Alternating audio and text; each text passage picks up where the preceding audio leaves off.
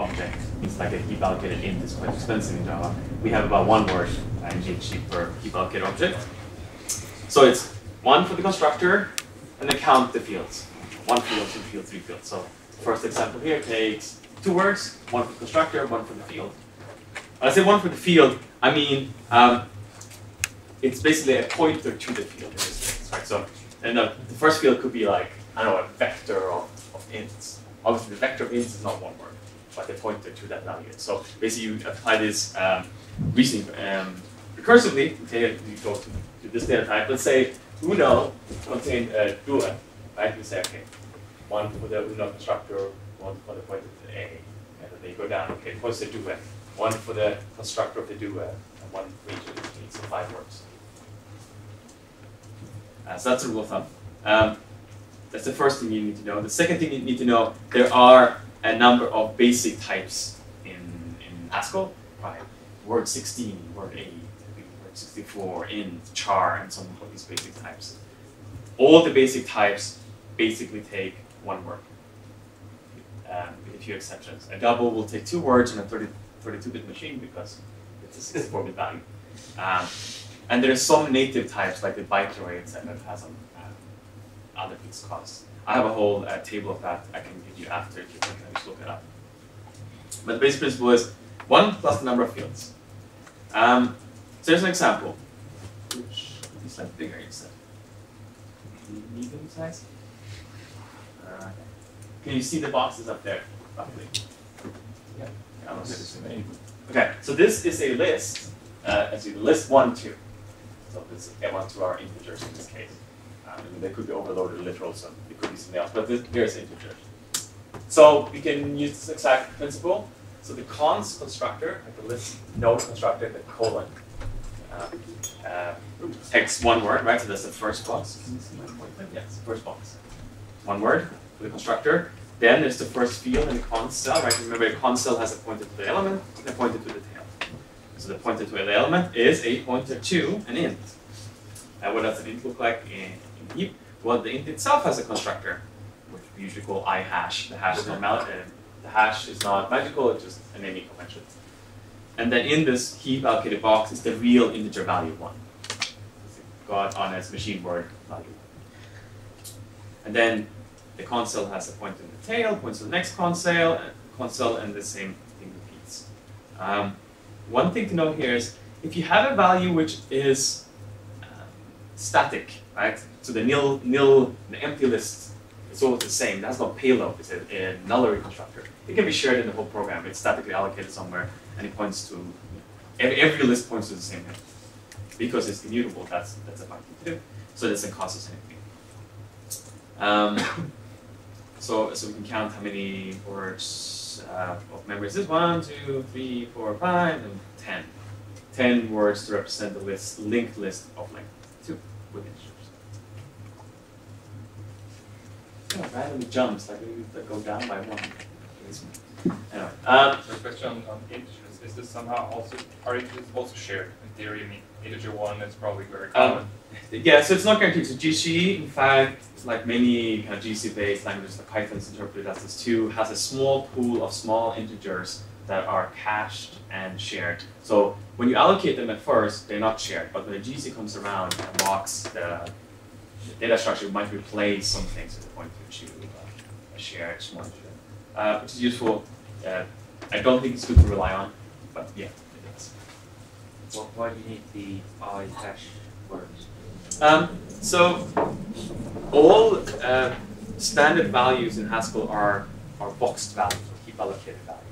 So including the integers. So the integer 1 is actually a heap allocated value. Every heap allocated value needs this extra garbage collection data.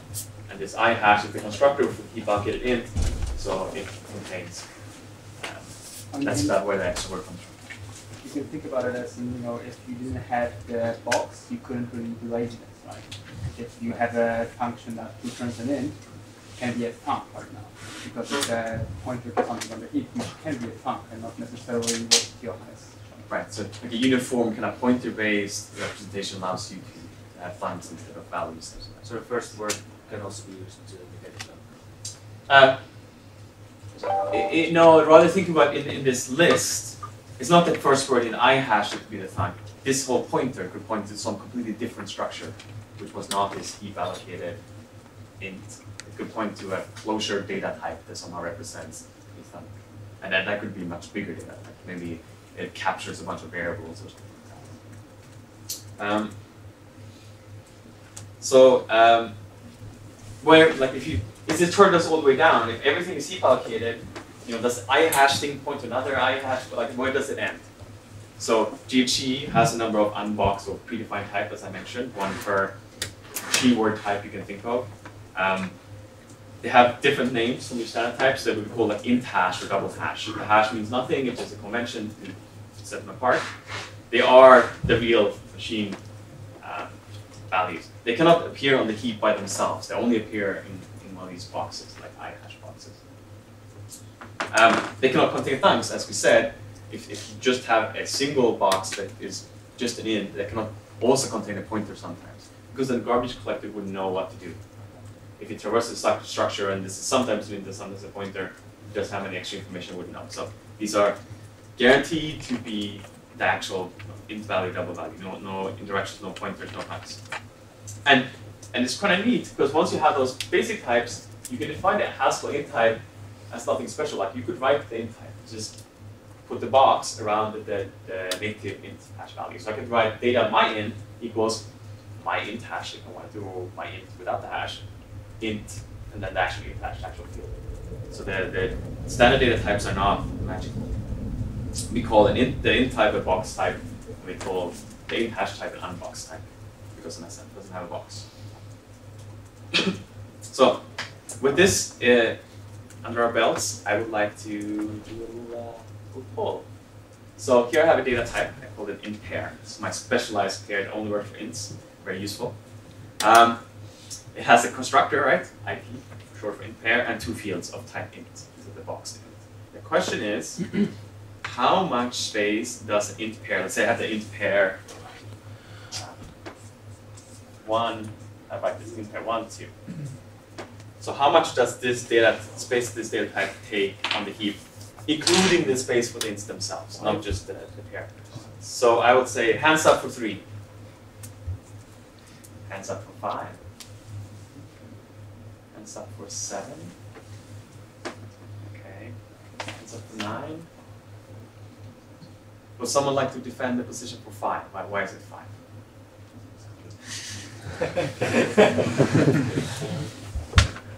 1 for constructor and 2 for each int, because each int is reference and the actual int. Mm-hmm. Who wants to defend 7? The same thing, but you have to point to those ints, so you have one word for each pointer. Okay. And here's a diagram.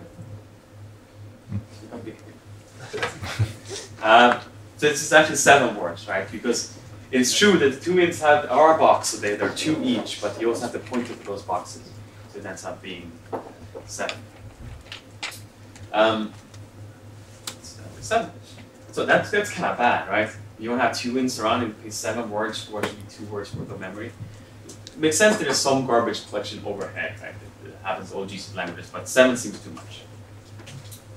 So if I can make it better, first make it smaller. So we're actually pretty well off in Haskell in that we have some control over memory layout, which is not true for most garbage collected languages, at least until recently when they realized that's a bad idea to not have any control over memory layout. For example, in Java, everything is heap object. If you want to say, if you have a class which is like a line and has like x1, y1, x2, y2 for the 2 points of the line.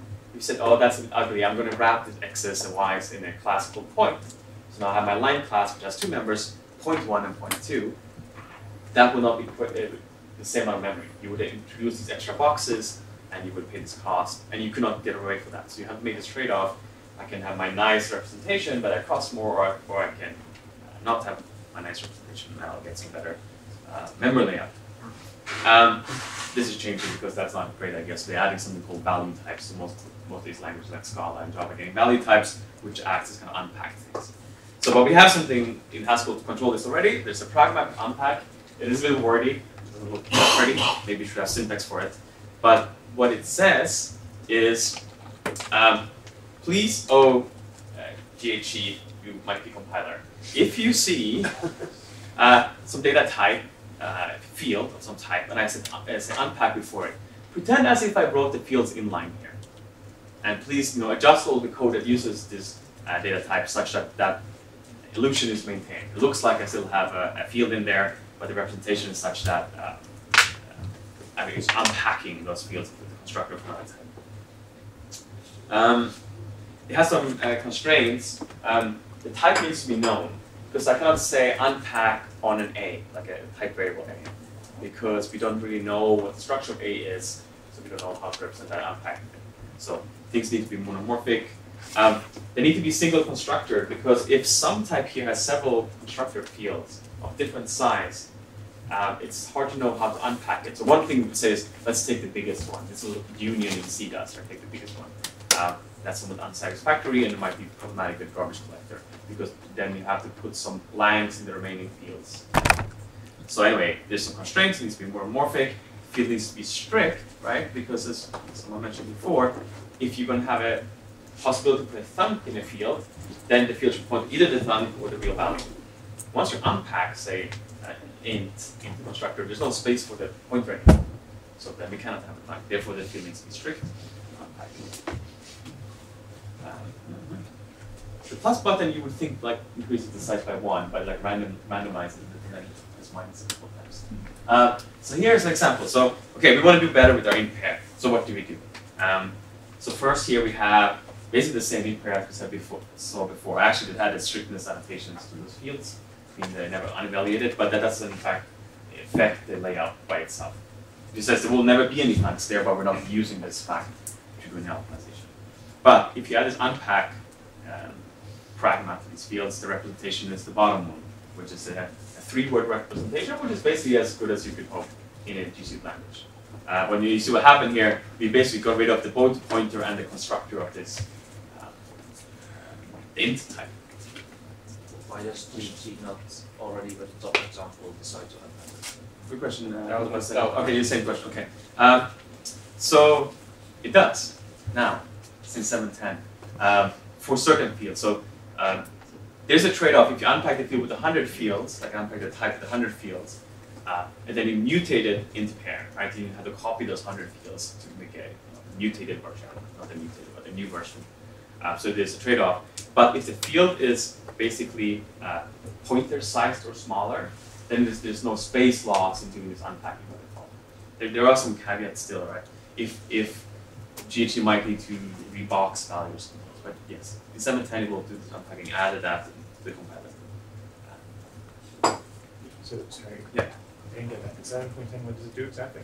If you have a strict field of a monomorphic type, like in the top case, where the field would unpack to something that is pointer-sized or smaller, it would do so. So then the unpack pragma becomes superfluous. Yes, in this case, you could write the first thing and this out. And the goal is basically to, by default, do the right thing and get rid of this kind of noise. And in fact, there was one Haskell compiler that did this forever, not GHE. So there's some examples. So here's another analogy, a way to think about this if you're familiar with C. In Haskell, writing bang int, right, so it's a strict field, it's basically like having a pointer to array. It's exactly like having a pointer to array. Writing unpack int, not thinking about the GHC 710 thing when you don't have to do this anymore, would be like writing int a, no pointer. So if you can think about how C structs, like if you can say, in C, I want the memory layout to be this way, you can translate from the bottom going to the top. I wanted a pointer in C, well then I wanted the top one in Haskell. I didn't want a pointer in C, well then you wanted the bottom one in Haskell. Benefit of unpacking, save space. And you're moving directions, which is good for caching, because even if this int pair, like on the slide, it looked like all the data was maybe close to each other somehow, right? But when the garbage collector runs on a heap, it does not preserve locality always of different heap objects that point to each other, because it typically does a depth-first traversal. So it could move things away, which meaning reading the int pair constructor to find the pointers to the actual ints, and then finding the actual ints might hit 3 cache lines instead of 1. So unpacking will put all the data in one constructor, which is guaranteed to be together, so will help cache behavior. There's some caveat here. Sometimes this could hurt performance because if you have an int pair with an unpacked int, you need to take that int and pass it to a lazy function where it expects a boxed int. You might have to allocate a new box when you pass it to that lazy function. In practice, this doesn't seem to be a huge problem, but in theory, it could happen. Unpacking is really important. Right? You control memory layout. Memory layout is the most important thing on modern CPUs. Therefore, unpacking is very important. Oh, and answer your question, yes, GHC does this for small fields, and to be consistent, in fact, it unpacks doubles, even if they're bigger in the pointer on a 32-bit machine. Okay, so this was the first part about space usage. Any questions on that before we move into laziness? So how roughly it reduces the memory? Like factor of 2 or something? It depends on the data types, but every unpack removes 2 words, right? The constructor. And then you have to do the math with the uno duo kind of thing, right? You have to take the actual data type. You can actually just compute it, which is nice, right? You can take paper and pen is computed. Actually, you can probably build a tool. There's some tools to do this for you. But you can actually do math to say this data type will take exactly this much memory. Okay, so how to think about laziness means that our program is kind of demand-driven, right? Someone needs a value over here that will trigger some computation, maybe that'll trigger some other computation. Does that mean to reason about the lazy program, we have to think about the whole program at once? Like, well, someone pulling over here and something that happens over here, that will be difficult. Like, you don't want to reason about the whole program at once. And it turns out, for many cases, you don't need to. You can do local reasoning. And the way you get there is by the following thinking. In a lazy language, we only evaluate the function's body, meaning that actually call the function, if we need the result, per definition. Right? Maybe we do case f of x, and then we try to path the match the constructor. Well, we have to call f of x, because otherwise we don't know what the result is. So by definition, we only evaluate the function if we need the return value. Therefore, we say that the function is always strict in the return value. Like, we'll never return a function on the right-hand side of the last arrow. And that enables us to think about functions this way. So here we have function max. It's a simple function, maximum of integers. So what gets evaluated when? Is this function going to evaluate x, or going to evaluate y when? The way to think about this is start kind of a back-to-front analysis. We start on the right-hand side here. So we have 2 possible branches to return a value from, x or y. Then you ask yourself, okay, to choose which branch to take, which values must be evaluated? Well, we need to know something about integer comparisons. But assuming that we know that greater or equal than an integer requires that we look at both ends, we can say, well, clearly we need to look at both x and y to make this decision. Therefore, this function is strict in x and y, or another way to say it, they must evaluate x and y. So if you want to ask yourself, does this function always evaluate something and when, you can start from the back of the function and ask you this question, like what must happen to pick the branch? Or maybe you have many branches in many cases. And you can ask yourself all the way up, and then you can say, well, and eventually you get back to the function argument. You say, well, it will always evaluate x, it will maybe sometimes evaluate y, that could be the case, or we will never evaluate z. That's a very boring case. If the function that never reads an argument, it should probably not have that argument, but it's a theoretical possibility. I mean, I guess it could capture z and return a closure when evaluated with touch z or something. So I guess there are cases. So you do this backwards analysis. So here's an example for you to guess again.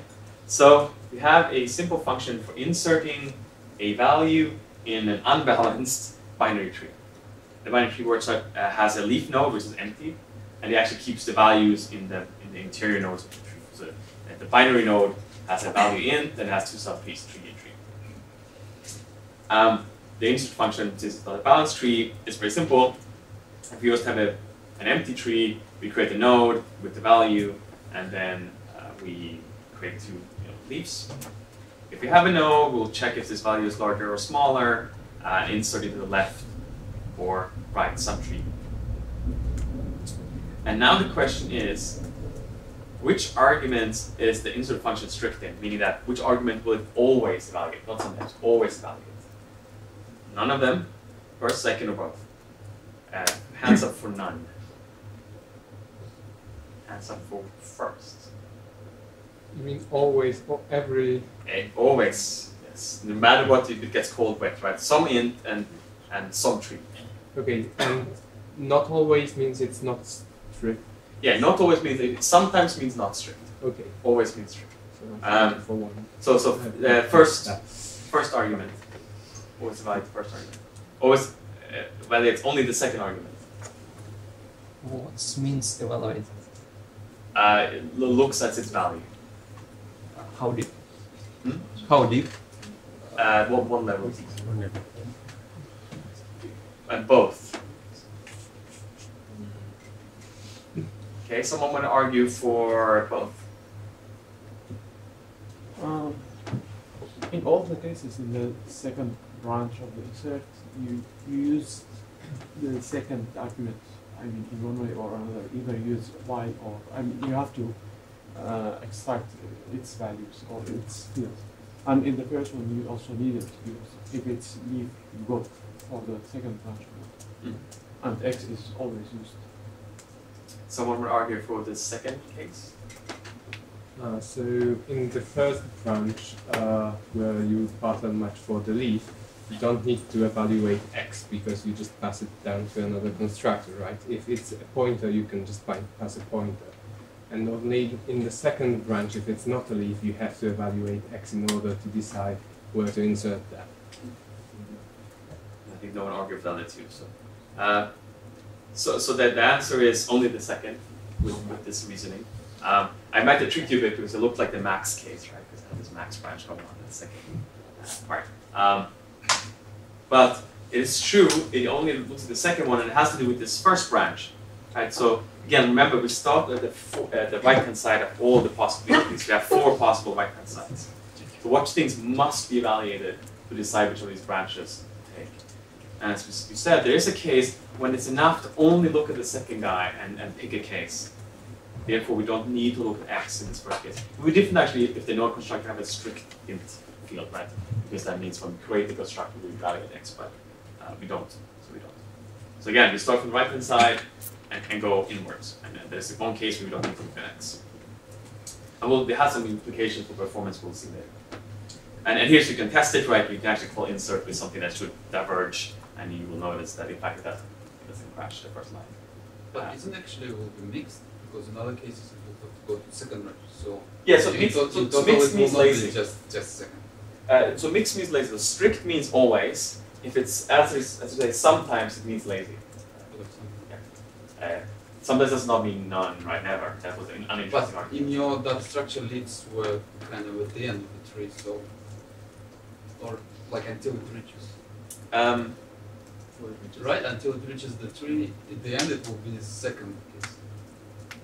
Well, think about the completely empty tree. You start, yes, you had a full tree, right? Yes, but this is boring case. The first case is the boring case. Yes. Only happens to empty So in trees. real example, it will be actually most of the time second. Most of the time, but still later, right? Because it's still most of the time because the tree could be empty. But yeah, it's So a the good real observation. point here is whether the compilers can know that it's always going to be evaluated, right? Yeah, that's good. It's going to matter. That's why always is what really matters. Yeah.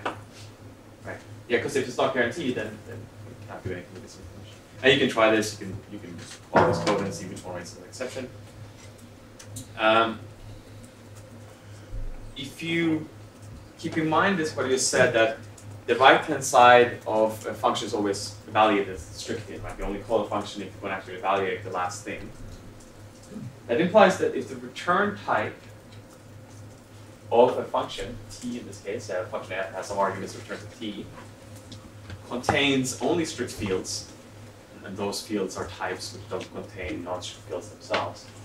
We can tell for sure that a function does not contain, that it doesn't retain any thunks. It doesn't retain any memory. There's no way a function that returns this t1, right, which is also in, holds on to gigabyte of memory. I think because there's no point that this gigabyte of memory could be referred to from in the return value. It could use a gigabyte while it's doing its computation, possibly, but not in its return value. Which is a very useful property because we know that the return value is strict like we don't need to look at the function internally, right? Unless we worry that it does something stupid that uses a gigabyte of memory. But for our space and laziness reasoning, we can say it returns a strict value, data type strict fields. It doesn't have any effects. Cannot leak any space, cannot retain any memory we didn't want it to retain. There's a little star here, because if you have a strict field, like data t equals c, and you have a field, maybe a function that's int to int inside here, you could return c which retains some large variable that was defined, for example, inside a function. So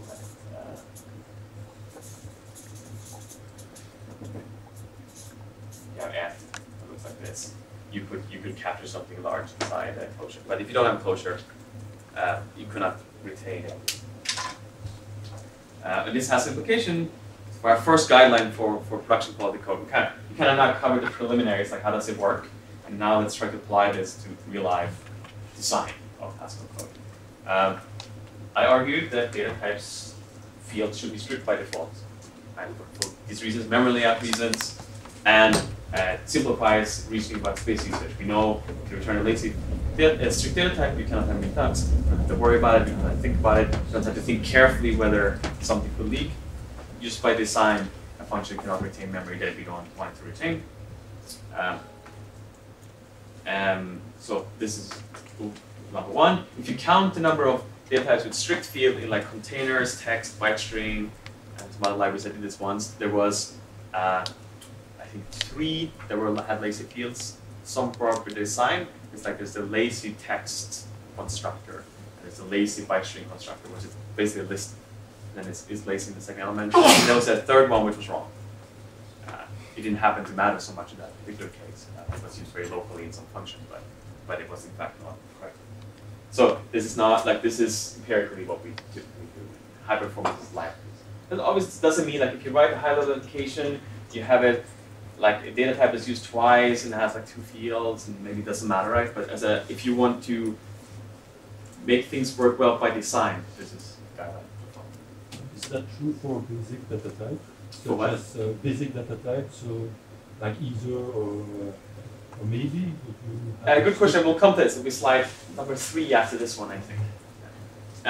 Another note of why having strict data types help. So consider this implementation of data.map. So this is a size balance binary tree that we use to implement data.map. It has an empty leaf or a binary node. It has some size field we don't care about. It keeps the key of the map strictly validated, the value not strictly validated, and 2 subtrees, left and right. Note that there are strict in these subtrees. So now think what happens in the insert function if the subtrees were lazy or strict. So what happens if the subtrees were lazy? We would do an insert with, let's say we got the binary now. We'll compare the new key to the old key and see if we're going to put something on the left or the right. And then we create a new subtree on the left or the right, which one have we decided. If we were lazy here, we would insert a subtree that when you evaluate it would continue doing the insert. But it wouldn't do it now, right? Because the insert will just take 1 step. And we'll just put a functor that says, whenever everyone looks at this branch, continue doing the insert first before they do something else. So basically the next lookup or the next query function would incur the cost of the insert, which is bad also for reasoning about asymptotics, because then it becomes a little bit tricky when the cost occurs. It's possible, but it's more tricky. But for this slide, more importantly, if we create a tree right now, we might have things in cache that helps us. For example, the key and the value that we're inserting are in cache right now. So if you're going to do work involving those keys and values, it's good to do it now when we have them in cache, rather than later on look up when they're out of cache and you have to fetch them from the heap somewhere. They might be in bench search even. So there has a small benefit in some cases on cache usage to be more eager in creating data structures. Here's the other one. So there's basically 2 guidelines. Be strictly data type fields, and don't forget accumulators in recursion. This is a common pitfall. This is basically the fold L without the prime in Haskell, right? If you have an accumulator and you accumulate stuff into it, like in this mean function, use the mean of a list of doubles, you will put things in your accumulator. Yes?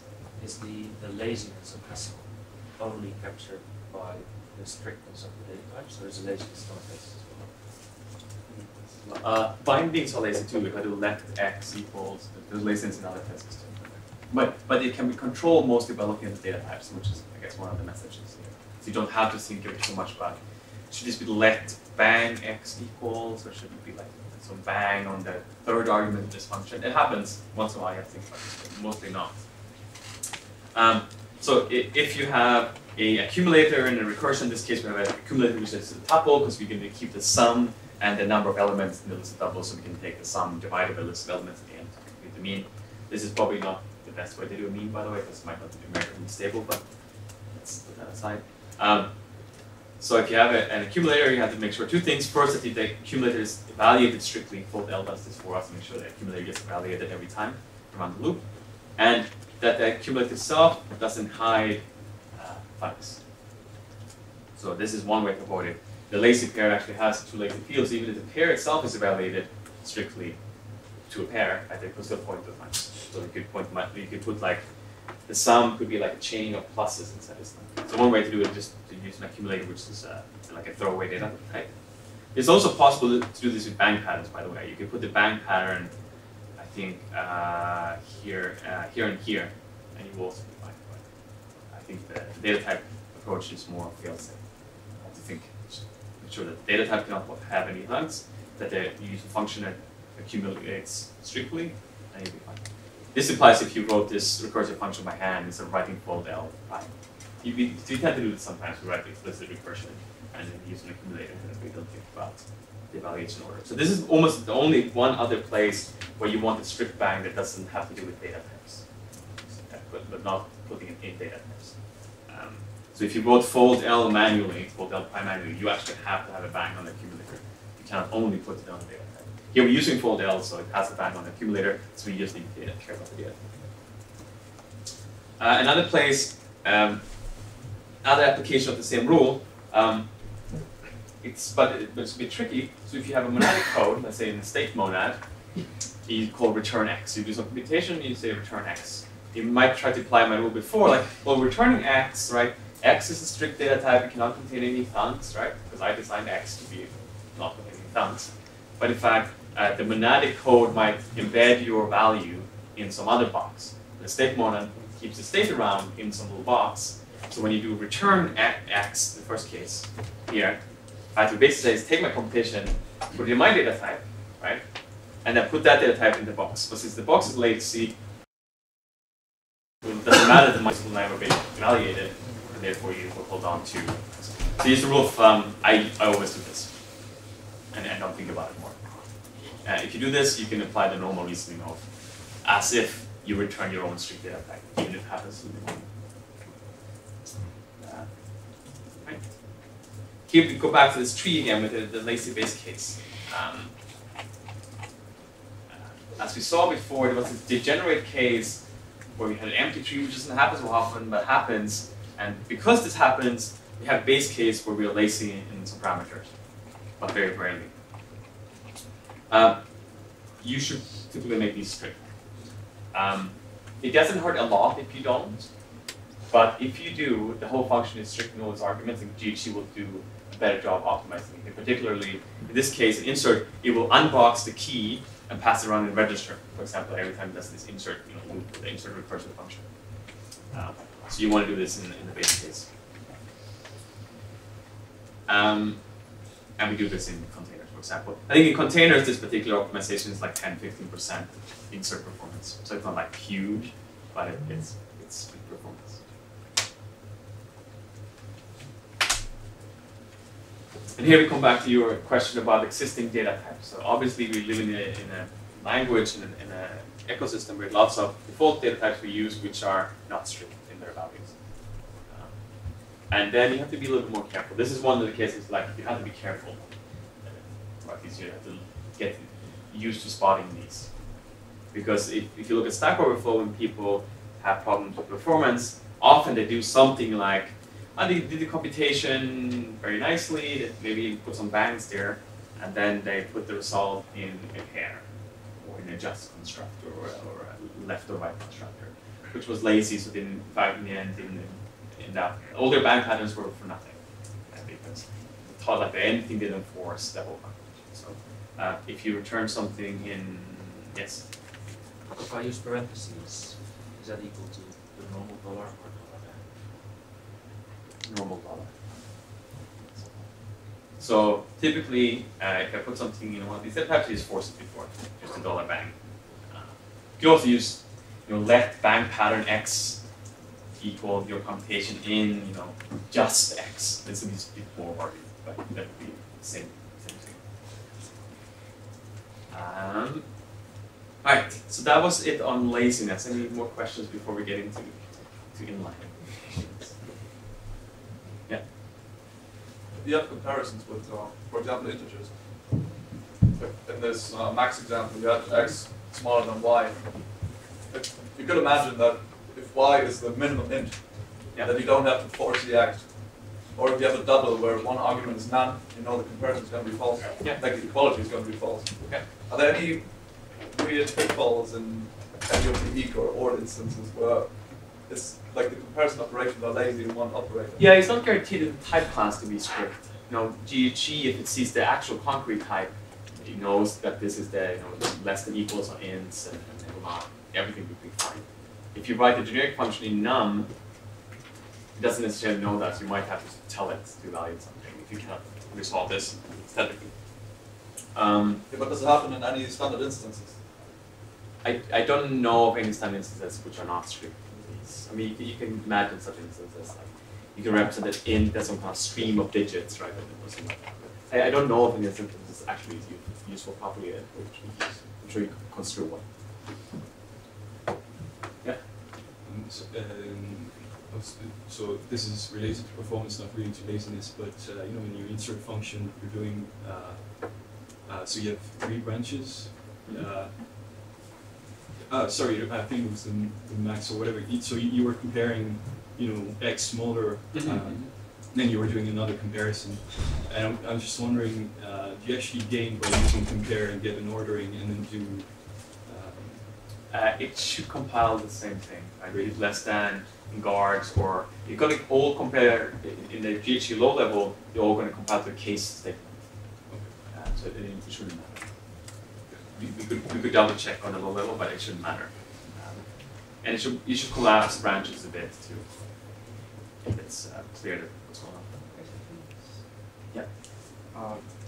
About your example with insert in MF, it is comparatively small and it is easy to find non-strict arguments.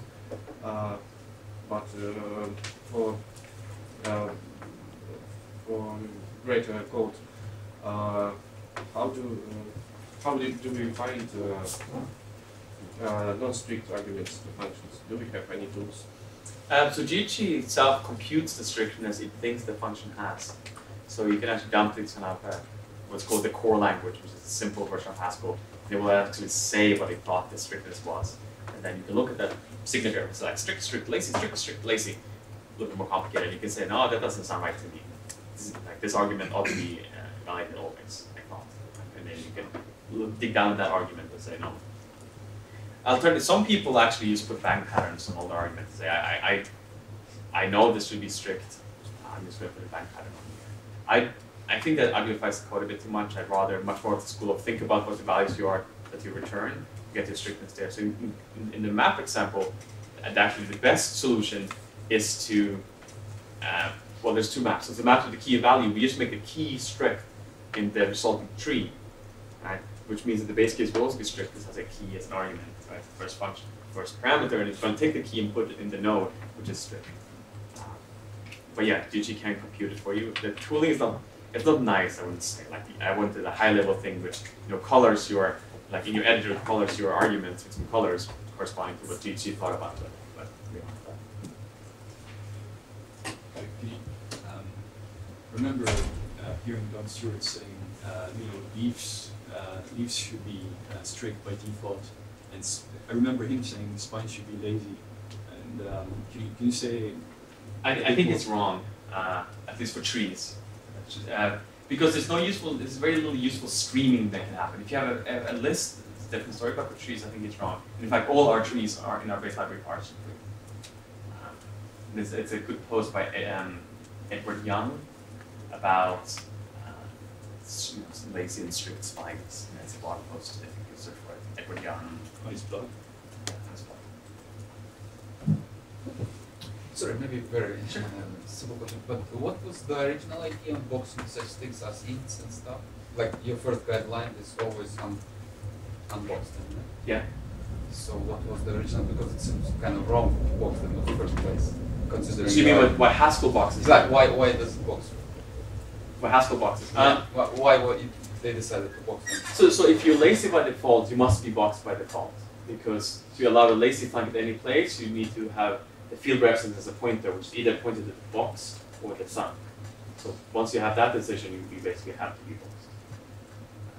So that's why. I am slightly confused. So this data type is lazy, yes, but the function arguments you can still make them strict. Oh, same reason, right? Lazy by default language. So I mean, the argument for laziness overall is there are more. If you write a function in a lazy way, there are more functions you can write.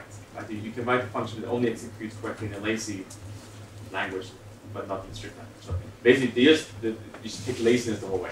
You have the lazy by default language, and then it just implies that everything is lazy by default. That is false. Yeah, because it doesn't look like it's needed to be lazy. Yeah, I think at least on a data type level, I think strictness might have been better default.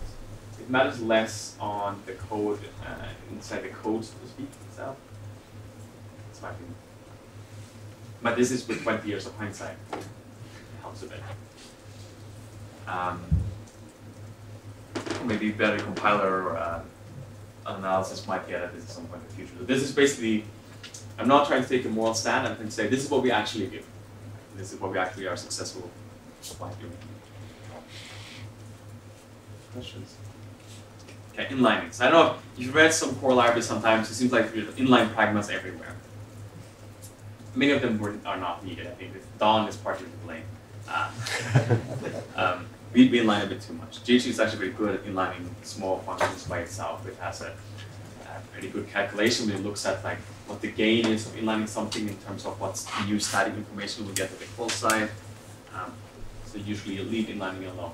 There are some cases if you use the rule rewrite system in GHC to these rewrite rules, then you might need to inline some more manually because it's a more brittle thing. But for normal code, you don't really need to inline so much. There are cases, but like if you write application code, don't bother so much. There's don't bother so much. But there are some cases where GHC cannot inline because it doesn't know what to do. So if you have a recursive function and you're a compiler, how do you inline that? Like every time you see map, should you inline it again? Right? This inlining would never end. Right? So a recursive function says, I don't know how to inline this function. It won't. You can make it inline the body of the recursive function by wrapping it in a non-recursive function. This is the case often. And this is in fact how we write lots of these small, simple recursive functions. We have a non-recursive wrapper, and there's a recursive body, and GHC will inline the body once in the call cycle. We don't want to inline Go like recursively again, because again, for assembly it's recursive, but it will inline the body of Go once, and that might show the compiler more opportunity for optimization, expose more opportunities for optimization. So you will see this a lot. We write this recursive function with this worker wrapper style. It is an optimization the compiler could do automatically, and there's been some experimentation doing it automatically. But there are some generic cases where it might not help. So it's not on by default. It doesn't do it.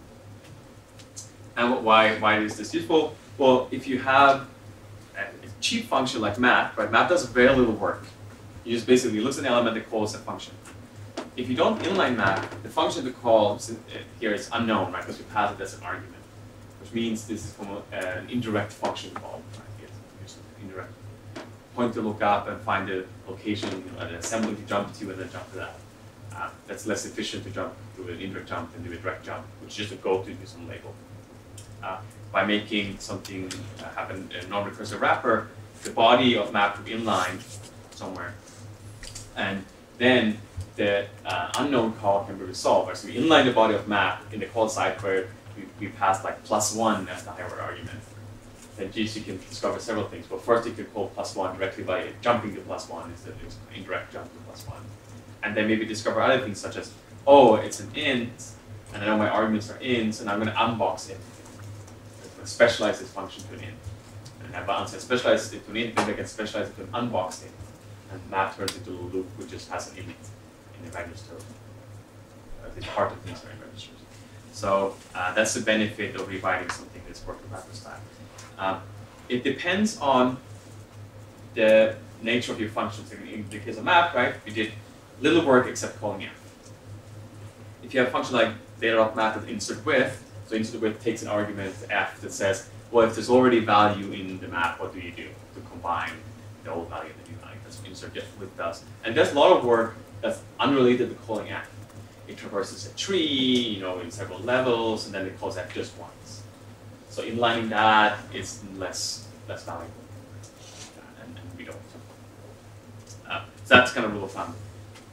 And my function is simple and calls f used many times. Maybe you want to do this recursive work with wrapper style. Otherwise, you're probably fine. Yeah, and it's a note that once in a while, like when we check the lower level compilation results, we might find it inline exactly what we wanted, and we might put it in the pragma, right? Because it has some size threshold. Like, oh, if the function of inline is this big, then yes. If it's this big, then no. And maybe once in a while you get unlucky. You just rub on the wrong side of this boundary, and then we could use pragma. But I suggest by default you don't. Another pragma I think you should use is inlineable. It's poorly named, I argue. It sounds like inline, but what it actually does, it says this function's body, right, is defined, the function defined in some module, M1, make it available to other modules. If they'll inline it, that doesn't make it look cheap like inline does. The inline pragma makes the body of the function look smaller than it is. Therefore, GC will inline it more often. Inlineable says make the body available to other function, to other modules. And the fact is then, GHG at the call side can decide whether to inline. And in a particular case, an inlineable pragma, what it will do is say, if I could specialize some type class arguments at the call side, I would generate a copy of the function that was marked inlineable at the call side. So in this case, we have a function f, which has some ad hoc polymorphism, some type class constraint, a, and has some body. And at the call side, a is known to be int. And f is, since a is known, since the argument is known to be int, and the function is marked inlineable, GHG will generate like f underscore specialized to int function, which is specialized to int, will remove the overhead of this type class dictionary to do indirect calls to the plus method or whatever f would do. So we use this quite previously in places like hashable and unordered containers, for example, in the hash map type. It has every insert function marked as inlineable, because it's quite valuable to specialize that function to its key type. So for hash map, the key type is hashable, hashable k equal k, so the key should be hashable, and then insert takes a k and a b, and a hash map includes a hash map. And specializing that k to an int and figuring out what the actual hash function to use is statically at the call side will remove a bunch of indirection. So that is useful. So I would use inlineable if I have a function which has a type class constraint, and I think there's some benefit to it. But sometimes not. It depends really how big f is. If f does tons of work, and like you have show a, and once upon a time you call show, but if you think that the specialization of this argument to the concrete type and concrete type class would be useful, then use inline. It also has some optimizations, unlike inline, where it will create a copy of the inline function every time. And so you use normal inline on f. Every time you see f, even in the same module, inline the body. Inline, what we do is more clever. We'll generate a new specialized version of f, and then reuse it in every time. So it basically creates like a rewrite rule. So I created a specialized body, and I created a rewrite rule that says if I see f at int, use this guy. So it has like code duplication. Question. Yeah. Later, when it is specialized, will it still try to inline it? Yes. GG has a limited number of iterations of its optimizer, but bearing that you didn't run out of those, it will actually try to inline and do its normal things. So what's the cost of doing this? I mean, why doesn't you see it reliable on everything? So there's a flag you pass, so it pretends everything is inlineable. And I think we just haven't hashed out if it's always a win, and we should just always do it for every type class function. For small function which has a type class type, GHC already exports them by default. You don't need inlineable, it's very small. But something like data.hashmap.insert is a big function, so by default will not export its body into the HI file where it keeps things that will use for mining. So maybe it will in the future. How is inlineable related to the specialized program? Where you can basically give a type and say, hey, generate this. Ah, good question. So the difference between inlineable and specializable is inlineable is call site driven. So specializable, you can say in the module that defines F, I want these 3 specializations. And GHC will generate these 3 specializations there. And if the use site happens to fall on these 3 ones you explicitly enumerated, you're good. Right? You got this specialization. Inlineable says, I cannot enumerate all the ways F is going to be used. Please bring F with you, and in the call site driven manner decide what specialization to do. So it's a much better specializable in a sense. It's call site driven. It doesn't force you to enumerate all the cases. So if it does specialize in one module, then will that specialized version only exist in that module? No, it will be exported. So basically, if you have inlineable in the module here, that gets triggered in the module over here and generates specialization and a rewrite rule. That rewrite will be exported to all people who depend on this module. So you get some better code reviews. Like if the leaves have the specialization, then everyone who uses those leaves will get the specialization. You can still end up with 2 because if you have 2 modules that don't depend on each other in any way. Right. But it does get the reuse, which is nice. Because I did an analysis once for part of I think our code base here. Like so if you don't have like something like hash map, like keys and values, how many combinations of those do you actually see in a real program? Like specific case and specific V's. And it turns out, if you look at the larger and larger code base, it kind of tapers off, right? The possible combinations are, infinite, but the actual combinations are the hundreds, maybe thousands. So one would maybe hope that the specialization will taper off, right? Eventually you'll generate all the normal specialization in your program, and every time you use this function again, you can generate non-new code at all.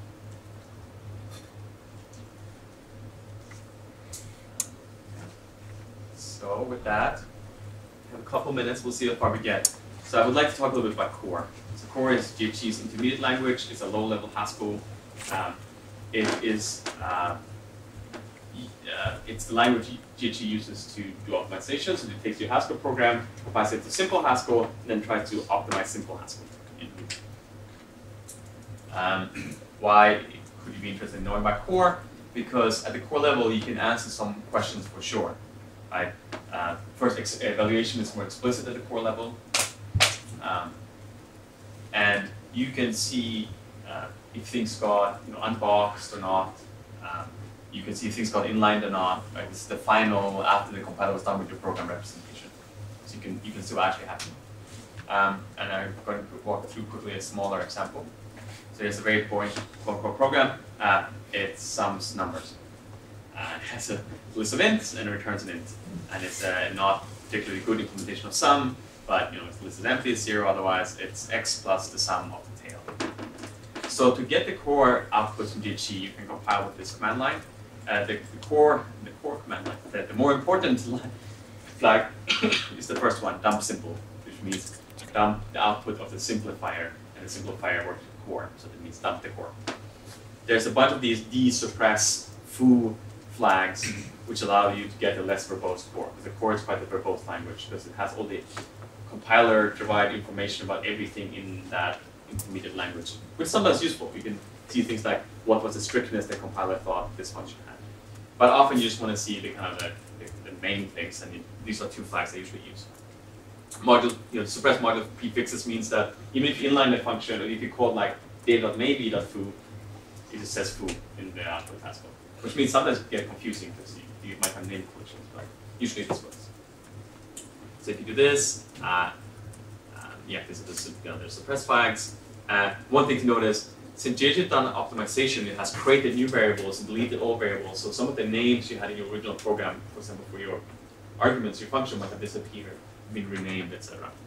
So you have to do a little bit of detective work and say, oh, WSGJ was actually probably my argument X. And if I actually look at what the function looks like. There are some ways to read it. There's a Emacs mode. I usually open it in the editor sometimes to like add little notes because it's so verbose. You might say, oh, this core came from this part. But you can't help it. So here's the core for the sum function. So what has happened? Well, first, in this case, it has actually been worker wrappered. Not for the inlineable reason the word wrapper, but what it has done, it says, well, sum takes in some int, return an int, that's sum on the bottom, that's our real sum function. But let's see if we can unbox some of these arguments. And what it says is, oh, the return value is always a value there, so I'm going to just represent that as the unboxed int instead of the heap int. And I'm going to call this helper. When the helper gets back to me, I'm going to take the int value it gave me here, and I'm going to put it in the box. The types will match up. That turns out in this case not very useful optimization. It tries to do these worker wrapper things to see if it can unbox things. Because the hope would be that, well, it's somewhat useful. The hope is if the call site at sum uses the int right away again. So maybe say call sum, some list of arguments that's plus 7. If we inline this wrapper, the call site, we can maybe get rid of this rewrapping of the int as a box again to use the result of sum right away. That's why it does this worker wrapper transformation. Imagine if sum was inline with some call site that was using the int. So the call site would do like, they will call sum, get a box, int, open the box, do something with the box, and do something else. Right? But if you inline this worker, the intermediate box between sum and whatever the consumer is could have disappeared. And this int will probably be passed in the register. So it removes some allocation and instruction. Yeah, it's already very useful here because we actually have this case in the recursive call. We are using the result and run unbox, we put in every step in the summation, box it, return it to the recursive. Yeah, it's a very good point. So by the way, it's not very good sum function. We'll see in the next slide. It's actually not good implementation sum. But yeah, you're right. Yeah, what you point out is, so what happens, maybe I should have a slide when actually. Okay. Yes. Go on. So you should see here. So here's when here's the list head X. Let's call X and add some things to it to make it unique. And we actually say, okay, unwrap, the int, which was the box this particular element was in, get the real int hash, which is this guy, and then call sum recursively to get the rest of the sum, and then use the native plus on the result of this sum. So this was also an unboxed int, actually the sum return unboxed int. Do the native plus on and recurse. So yeah, it's a saving here too. What do I say? Oh yeah. Just to familiarize what the code looks like. Again, you have these hashes for unboxed types. People see those. They're usually good. The more hashes you see, the better. It basically means the compiler has removed boxes. So ideally, which is not the case in this sum function, maybe you have time to write one, ideally this sum function should be an accumulator recursion sum function, right? You don't want to recurse in a non-tail position of this sum function. Ideally, we have sum function as an accumulator and has the value in accumulator. And ideally, the accumulator would have type int hash, right? I mean, the accumulator is just like a machine value which is going to get passed in the register or whatever time we go around the sum loop. So you would like to see your functions, at least the worker parts of your functions, to have types which like blah blah hash, blah blah hash, blah blah hash, hash hash hash. And that's good. It means that GT has removed indirections and boxes and stuff. Some things cannot be unboxed. Like there's no unboxing of an int list. It's definitely data structure will live on the heap. It will never be unboxed in that manner. But you like to see hashes. We always said that it split this function. And it has these primitive operations that will apply. So plus in Haskell on int is defined as take the I hash, take out the value, take the second I hash, take out the value, apply the native, plus hash, native one machine instruction addition of the two, and wrap them in the new I hash box. And since it has unboxed some things and removed all these boxes, it will actually you'll see the use of the unboxed plus operation, which is just a machine instruction. And yeah, this sum function is crap, right? It should be written as accumulated recursion or using fold L or something. And there is a note that I can see, it's not in this version of the core. So sometimes, I think I got rid of it, but there will be notes in this course saying something like, inline me. It's something GHC has stored in its internal representation of the worker function saying, I tried to inline me really hard. Because as we said before, if we inline this wrapper, we might get rid of any direction. So if you compile this code without suppress ID info, I think is what I put in here. Without this guy, you will get more data, but you will also know things like that. GHC thought that this function is really inline, or it will say things like, I think this function is stripped in my car. How does the GHC differentiate between Haskell and the core? Well, can it detect that it's not Haskell? Core can never input the GHC up here. So basically, Haskell comes in up here. There's a desugar stage, right? Yes, core. but can it compile core? No. Can you give him core? Well, no, it's not quite true. I think we can actually have core files now on the side. No? Because then you can kind of have your own optimizer. Yeah. There was, I think not now. There was a particle external core some time, but no. So you cannot feedback this core file. Yeah. But you have a plugin function, which is what Herman uses. Yeah, there's some plugins that you can in the middle of the compilation process and maybe do some fitting, but generally no, you can't find it. And we'll this is my last slide apparently. I have one more slide. I don't know what happened to that one. So why was sum bad? How can it be improved? So the main reason sum is bad can be seen here is it's not tail recursive. There's where we see the sum is bad, which means it will basically create more stack every time we call sum, and because we have to wait for the other sum to return before we do this addition. So what it should be is have a sum int list of int to int, and the first parameter will be in the accumulator, and the core we would get. Percent anymore. Okay, let's not rewrite sum now, but yeah, we should add an accumulator recursion. Try it and see what the core looks like. And you will see there will be more int hashes, which are good. And you will see that this reboxing of the argument is I must have read that somewhere on Stack Overflow. I don't know. Anyway, so basically the idea was like, you don't need to worry too much about tail recursion because GHC is going to optimize that. But are you saying that you should make your functions tail recursive as much as possible? If it can be, so GHC will not rewrite, I think, non-tail recursive function to tail recursive function. I've never seen that happen. So if it's something that should be tail recursion, just should be, let's see, distinguish it. If it should be accumulated recursion, you have to write accumulated recursion and not typically magically make it accumulated recursive. Or if it should be tail recursive, could be tail recursive, you have to write it in such a way. GHC will not do these two writes for you. And it should usually be tail recursive if it's, for example, if it's accumulator plus tail recursion in this case, or if you have a lazy function that creates a lazy list, it might need to be recursive in a different way. So there's a limit to the argument, of course, which is that you can make any non-tail recursive function tail recursive always, by just representing the stack explicitly. But then, if you do that, you're not going to get any performance gain because you're essentially allocating, probably allocating more than what GHC would be allocating. Yeah.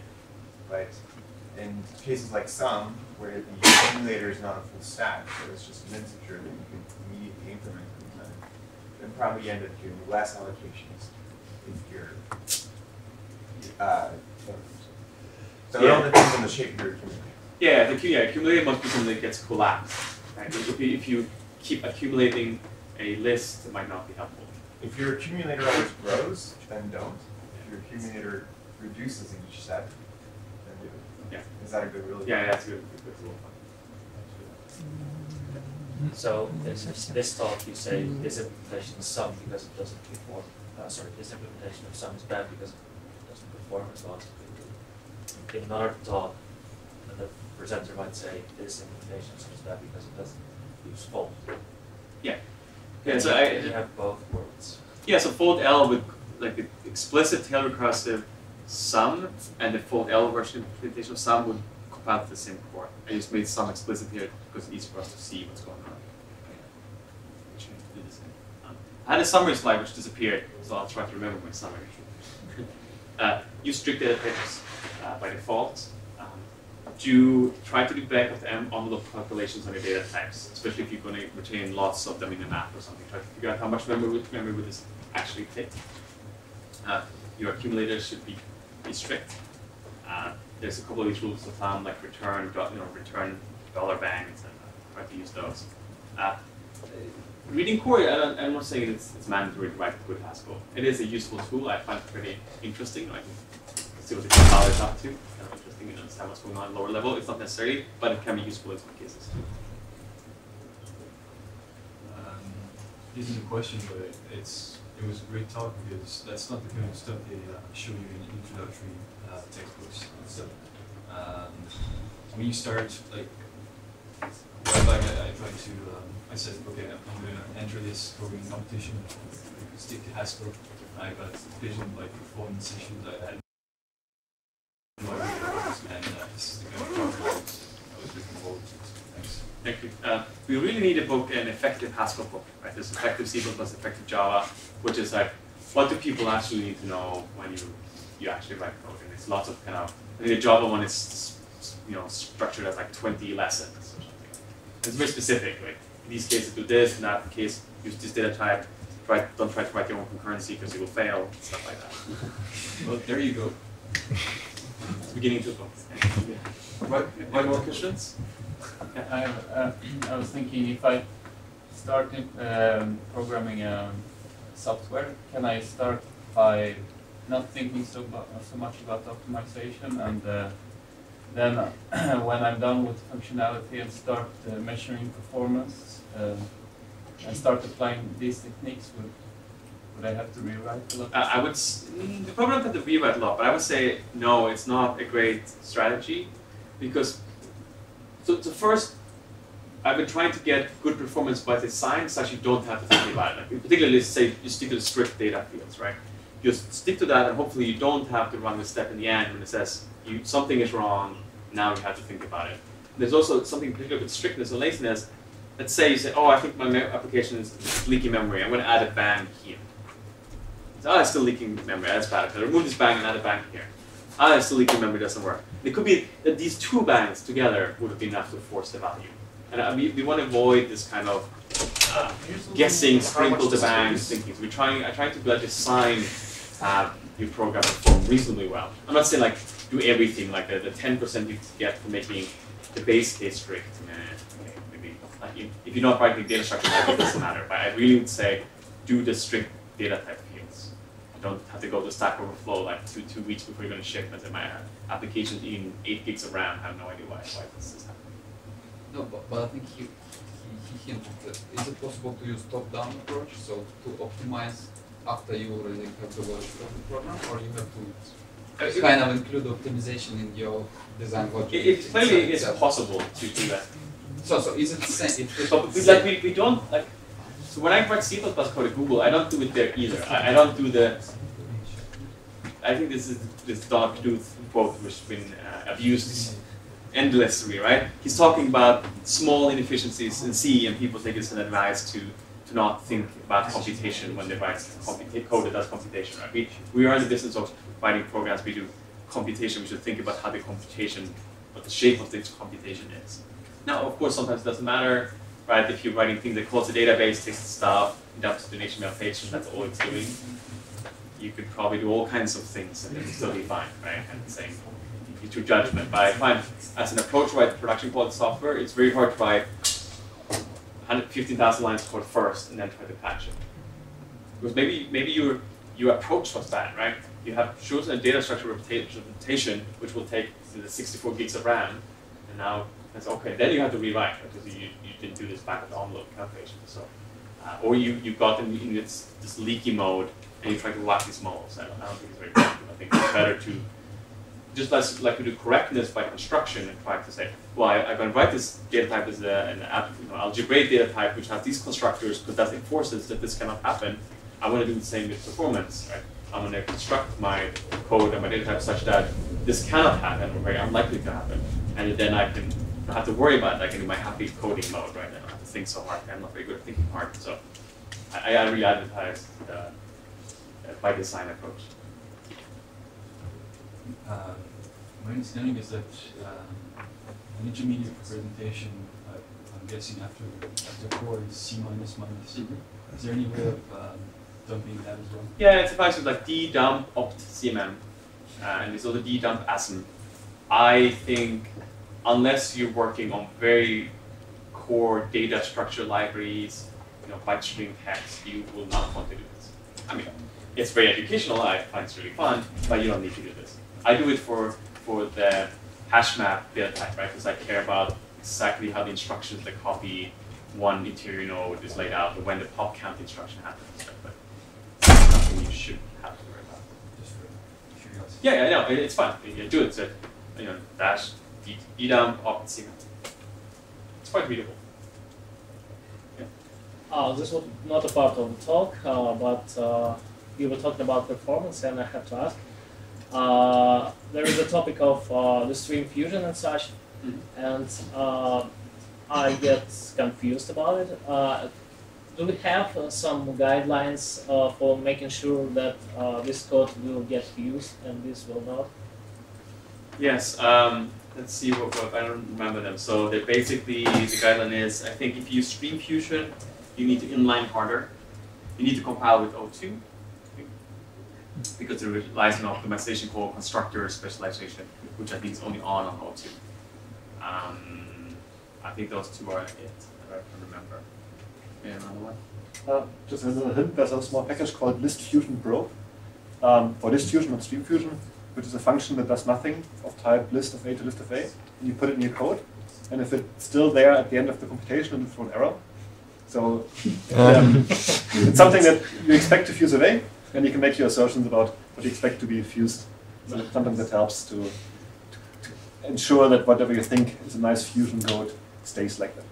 There's also applied like d-dump simplifiers, simple stats will tell you how many times things fused. It's not super helpful because it says like a thing fused 12 times, but you don't know how many times it was supposed to fuse, so maybe it's not very useful, but it's a hint.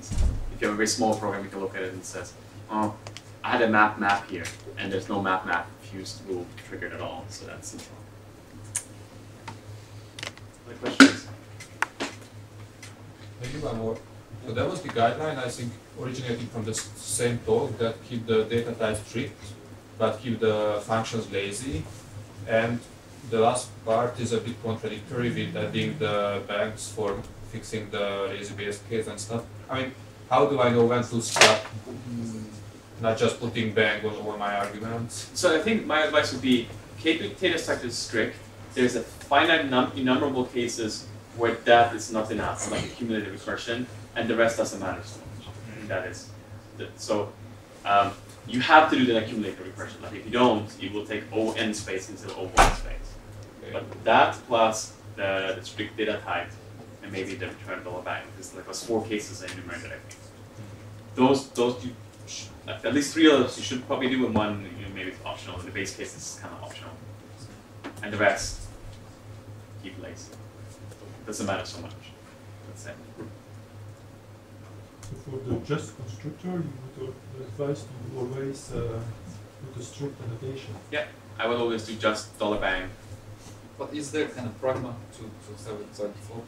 No. So so there's some things we could do there. We can try to add a feature to GHG so you can make polymorphic fields strict in type signatures. Like we're like just ban it as types. Then sure, maybe we could do that and have it type polymorphic. I'm not quite sure how that will work out. Or we could try to add a version of the just maybe type that is strict. This makes some work there, but it hasn't really happened. So the pragmatic thing to do today is you add $bang. Actually, I have a question about this recursion function, because that seems to be a very good recursion function in the sense that it's naive and kind of very obvious. And so does it mean that GHC does not actually know about this very obvious type where there's kind of one operation before. Yes, so it was not Taylor recursive because there was a plus. You had 1 plus something. No, GC doesn't mean that it's not possible to optimize. Like it's kind of. I mean, so you could have like a rule-based kind of optimization engine, but this, oh, if I see this particular pattern, I'm going to do X. GC doesn't really generally work like that. It has general optimization rules, and I don't think there's a general rule that captures this well enough, except with simpler cases. So just write it right. I mean, the right way to do it here is use the for L prime. So some example was for kind of pedagogical purposes, but really use the high-order combinators, and they embody the right way to do this. More questions? All right, thank you. Lunchtime, I think.